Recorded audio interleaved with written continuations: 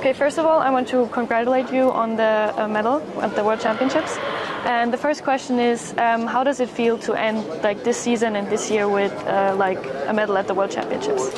It would have ended better with a gold medal, but I'm really proud of me. I think I did an amazing season. I was in 7 finals. I think not many athletes could achieve this.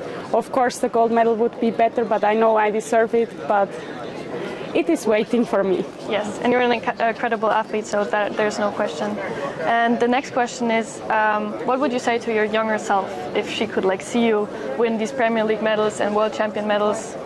Just one message to her. I think I would tell her that no dream is crazy enough, and that you should always dream big and never give up and follow your passion and enjoy the way, and that she should be proud of having such a big dreams. And maybe also another motivational question or like just quote to like younger athletes who aspire to be like you. I think it doesn't matter if you have a strong country behind of you, or you are from a little country, or you don't have the best qualities. You can achieve many big things if you really work hard, dream big, and have an amazing team around yourself. And me, I'm just thankful that I have such an amazing team behind of me. Thank you so much for the interview and congratulations. Thank you so much.